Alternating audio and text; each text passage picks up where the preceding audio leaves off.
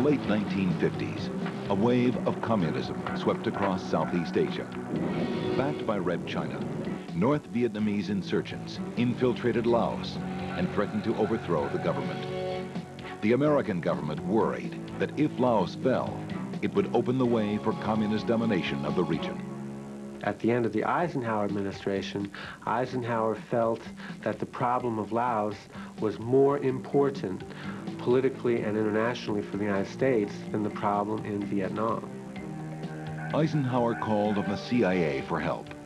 They turned to a tall, lanky Texan named Bill Lair.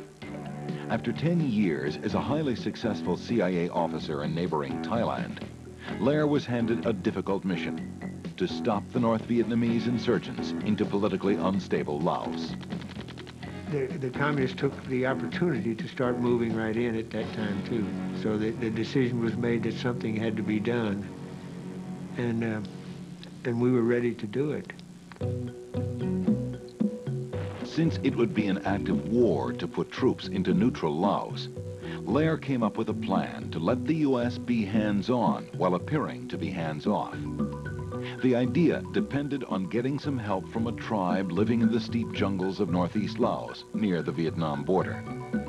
The tribe's people called themselves Hmong, meaning people who are free. They lived on the tops of the mountain, and it was a very mountainous country.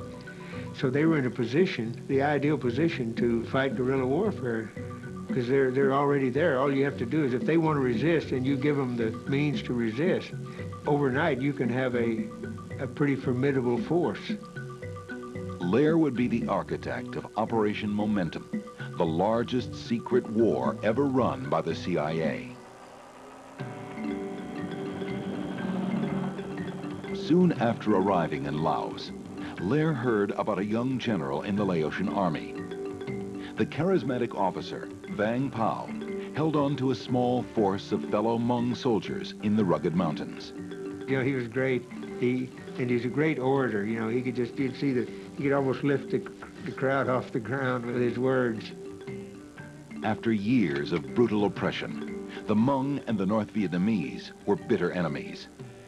Vang Pao yearned to fight the communists, but knew his people were outmanned and outgunned. Bill Lair knew that this was the perfect opportunity to recruit an eager guerrilla force, so he paid a visit to Vang Pao's hideout. And I said, well, what are you going to do? And he said, well, we only have two choices. He said, we can't live with the communists. We know that from long experience. We cannot live with the communists. So we either fight them or we leave Laos. He said, if you will give us the weapons, we'll fight them. At Lair's request, the CIA authorized arms and ammunition for about 1,000 men. A lot of it was worn-out World War II vintage, but the Hmong were glad to get it. This old man came and wanted to join, and we told him, you know, he's too old. No, you're just too old for this. And he cried and said he wants to be able to kill a Vietnamese before he dies. I mean, that's the way they felt, you see. But arming the Hmong was a tricky mission in itself. Because of the rugged terrain, weapons would have to be airdropped. Vang Pao told Lair that North Vietnamese forces would certainly see the arms drops and come after them. Lair only had 3 days to train the untested tribespeople in jungle warfare. The first day we just trained them on their personal weapon, on the weapon they were going to fire, right? Let them shoot that. And then the second day, we began to get into breaking down into, we organized them into squad-type units and start giving them basic tactics on that day. And then the third day, we had them set up ambushes on the trail. By the third day, communist forces moved up into the mountains to investigate the CIA airdrops. But Vang Pao's troops were ready.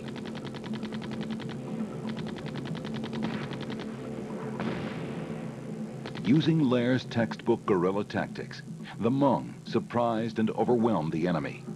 Almost overnight, they became an effective fighting force, controlling the territory like no others could. You take the lowland troops, when they start walking in the mountains, they get tired quick. But these guys had never taken a step that wasn't up or down, so they could move like the wind. You'd have thought they had helicopters. So they had many, many advantages in those mountains.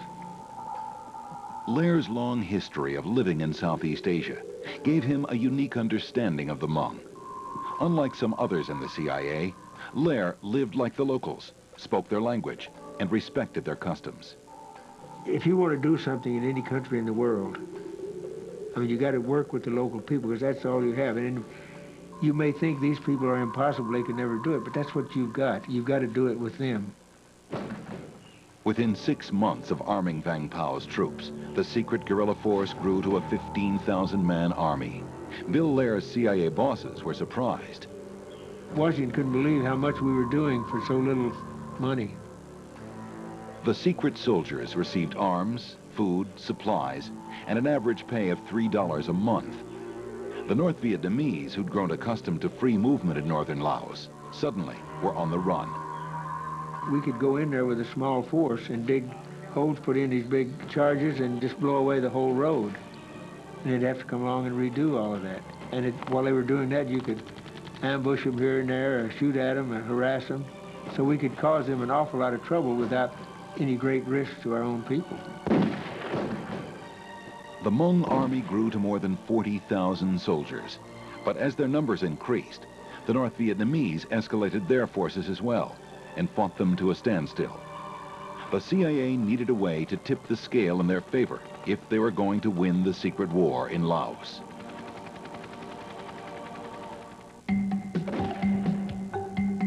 As the war against communist aggression in Laos escalated, CIA officer Bill Lair and his Hmong troops used Air America, the CIA-funded secret airline, to turn the battle in their favor. Those airplanes gave us the advantage over the North Vietnamese. They didn't have airplanes. On the surface, a legitimate commercial airline, Air America had served the CIA covertly in Southeast Asia since the Korean War, with a small armada of helicopters and cargo planes. Air America pumped the arms and ammunition that fueled the Hmong war effort. It moved the food that fed the Hmong. It moved in CIA people who needed to come in to help the Hmong. As a result, the most visible Americans in the invisible war were the numerous Air America pilots who were contracted by the CIA to fly missions in Laos. Ted Moore was one of those pilots. The people that flew these aircraft, most of them were ex-military, and some of the best pilots that the military ever had. And so I think they were very intelligent people, and I think very patriotic. The Air America pilots flew hundreds of dangerous missions, landing on dirt strips at the top of high mountains, sometimes under enemy fire. And they had one other matter to worry about as well. We weren't there. That was the line that the government put out to the public, and that's what we were told, that if you do go down, you're shot down, captured, whatever, there's not much we can do for you.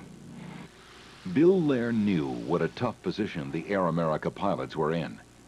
He worried that the CIA's little covert war in Laos was about to spin out of control. When you got to a certain point and you had so many Americans up there was no way to deny it anymore. But if I had been calling the shots by myself, I would never have put that many Americans in Laos. I'm not sure the Laotians knew, but I knew that whatever happened to Laos was going to depend on how it went in Vietnam. Lair's feelings were prophetic. In early 1965, hostilities between the U.S. and Vietnam took a dramatic turn.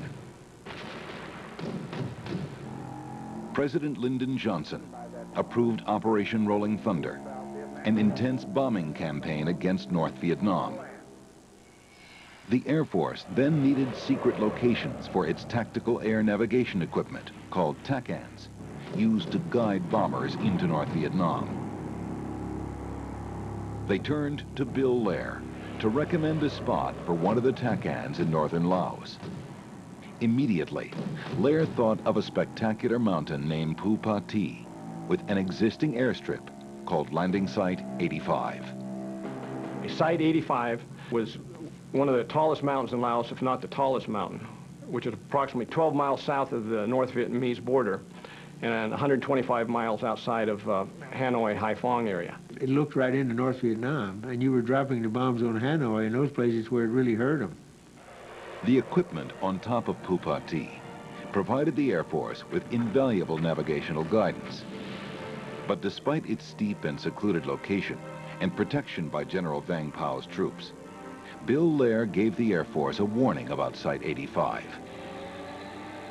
I said, you got to remember one thing.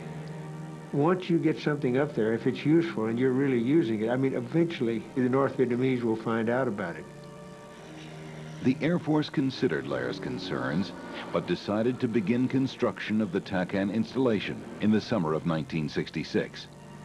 It was the closest American outpost to North Vietnam. Even though Site 85 was secret, the North Vietnamese soon realized that American bombers were getting excellent radar and navigational guidance from somewhere. Its strategic location made Phu Pha Thi a likely suspect. Where the TACAN site was, it probably dropped off just straight for 1,000 feet. Then it went into a rock slide for another 1,000 or 1,500 feet. In order to keep a low profile, the installation was a tiny one. Just a radar beacon, living quarters, some equipment shacks, and a helicopter pad, which was the primary means of transport to and from the mountaintop. The dozen or so men assigned there were undercover. The men who worked on Phu Pha Thi were Air Force technicians, actually from the Strategic Air Command, who were sheep-dipped. That is, they were pretending to work as civilian contractors. They officially resigned their Air Force jobs. They were rehired by Lockheed Aircraft, supposedly as civilian technicians. In the summer of 1967, after only a year of operation, the Air Force upgraded its capability on Site 85 with the Combat Sky Spot radar system. The new equipment was a state-of-the-art guidance system that allowed the flight controllers at Site 85 to direct the bombing missions over North Vietnam with greater accuracy. It also allowed the strike aircraft to fly above the weather and anti-aircraft attacks, which was much safer for the pilots. It was very key to the bombing of North Vietnam on a regular basis, so they wouldn't be halted during bad weather. And approximately 25% of all bombing was done from this site. The new guidance system required the airlifting of 150 tons of sophisticated electronic and radar equipment to the mountaintop, a feat not likely to go unnoticed by North Vietnamese patrols. Still, knocking out the installation would not be easy. There were sheer cliffs up one side of the mountain. It could only really be easily approached down the other side where the defenses were concentrated. The North Vietnamese also had no road into the area, and they spent several months actually building a road approaching Phu Pha Thi in order to bring their artillery and heavy weapons within range where they could strike the mountain. We got fogged in up there for 9 days straight. And that fog, 9 days later, cleared out. And we looked out east, and here was a road right to this VC outpost. And they'd gone about right around 10 kilometers with that road in those 9 days. Right then, we knew we were going to be in trouble then. Predictably, small skirmishes broke out as North Vietnamese forces probed the Hmong defenses around the mountain. But what happened next was utterly unprecedented. On the afternoon of January 12, 1968, Ted Moore was piloting his Huey helicopter on a routine supply mission when he spotted something he almost didn't believe. 2 North Vietnamese biplanes were headed directly for Site 85. And as I watched them, the first aircraft, flying very low, probably 100, 200 feet off the deck, came in on the site and released what I assumed were bombs. My crew chief, Glenn Woods, tapped me on the shoulder and said, "Cap Moore," he said, "I've got an AK-47 with armor-piercing tracer in my suitcase." He said, "Would you like to go after those aircraft?" And I said, "Certainly would." After bombing Site 85, the biplanes lumbered back toward the North Vietnamese border, and the Huey gave chase. Flying above the target, Ted Moore yelled to his crew chief that he could give him only one shot. Glenn opened up with an AK-47. By the time I was able to turn around, make my complete loop to see what had happened, the first aircraft was burning underneath me. The other one I did not see. The Soviet-built AN-2 Colt crashed near Site 85, giving Ted Moore and Glenn Woods a remarkable distinction. This is the first time, if not the only time, that a helicopter has ever shot down a fixed-wing aircraft in air combat. Despite the successful air engagement with the enemy, it was ominous news for the sheep-dip technicians. I think they were sending us a message. We know you're there. Get out. In the early months of 1968, with the division of North Vietnamese regulars approaching, the Air Force technicians at Site 85 faced a grave situation. They were on top of a mountain with a few CIA officers, but with only 1,300 Hmong friendlies for protection. Their lives were in danger. These guerrillas can't stand up and fight toe-to-toe with the North Vietnamese infantry division. The North Vietnamese infantry, I think, was as good as any infantry in the world at that time. There was growing fear because they could see and hear the sounds of battle coming close for a couple of months. So there was growing fear to the degree that they themselves took time off to dig special emplacements and hiding places along the side of the cliff. That's when we called Bill Lair. I told him, you know, something's going to happen. You better get these guys off the mountain. Lair contacted the Air Force and the U.S. ambassador to emphasize that Site 85 was now